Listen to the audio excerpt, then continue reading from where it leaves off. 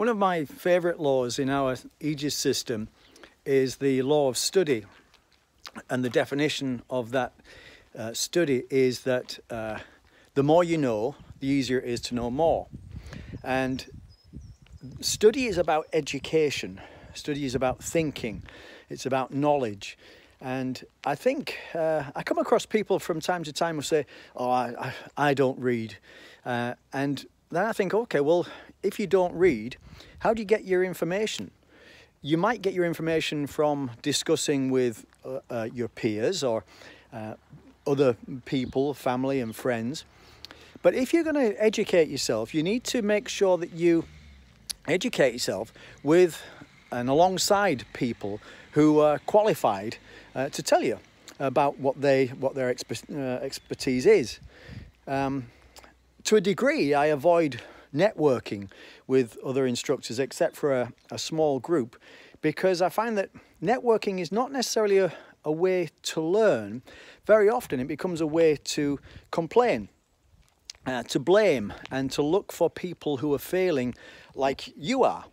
And I think what you have to do is you have to educate yourself. I mean, if you think about if you're in business at the moment, how many books have you read about business? How many courses have you taken on business?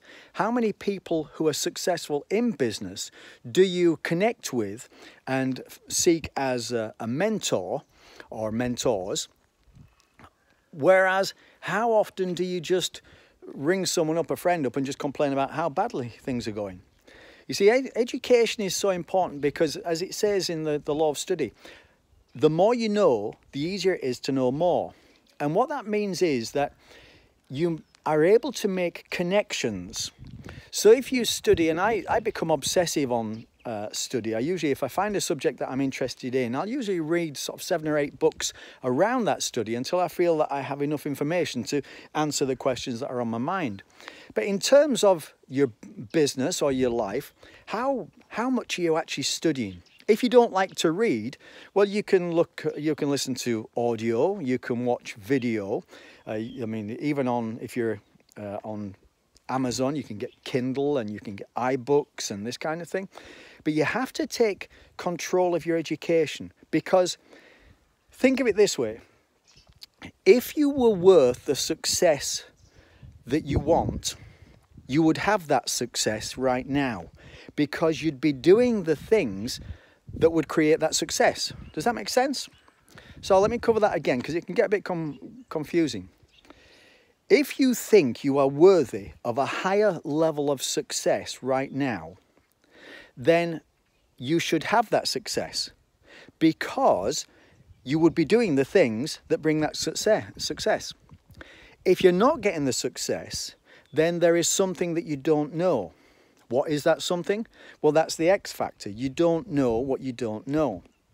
So think about it.